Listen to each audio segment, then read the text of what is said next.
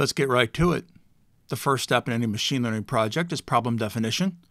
Once a problem has been identified, you'll proceed to the first step in the process. A synonym for the machine learning process is the machine learning pipeline. This process can be distilled into 4 core steps. Number 1, sourcing your data. Applied machine learning is mostly supervised machine learning. Therefore, we need some data before we start modeling. Data can be sourced in many ways. Currently, many machine learning models are sourced from relational databases. The machine learning engineer will often be responsible for authoring the queries needed to massage that data into a modelable entity, the array. Number 2, data cleansing.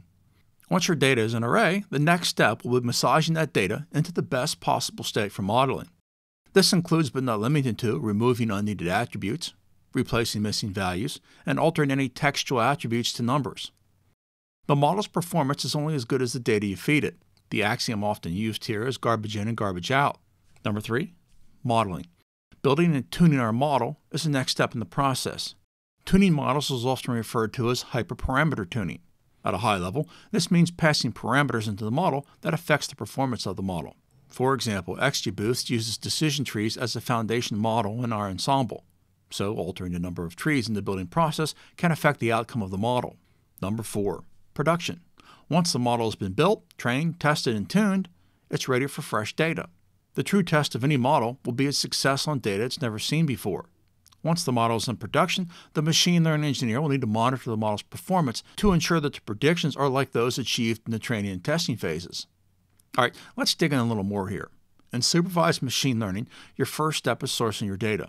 For example, I often use a gradient booster called XGBoost, which is a supervised machine learning model that works with highly structured data sets, so your data will need to be in the shape of an array. Additionally, most machine learning models only accept numerical inputs, and massaging the data from text to numbers will be the responsibility of the machine learning engineer.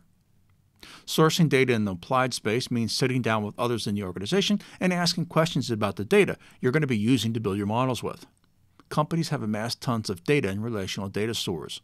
The good news is that data is already structured. However, it will be the responsibility of the machine learning engineer to author SQL queries to extract that data and export it for modeling. Once the data has been sourced, it will often be in a raw form. The term raw means that additional steps are going to need to be taken before it can be modeled successfully. The data may have missing values, primary keys, erroneous values, and other artifacts you're going to need to remove prior to modeling. This part of the process is often referred to as data cleansing. Data cleansing refers to the process of cleaning, restructuring, and enriching the raw data available into a more usable format. Countless surveys and studies have found that it's this part of the machine learning process that machine learning engineers spend most of the time on. Data cleansing, or often referred to as data wrangling, is a process-oriented endeavor.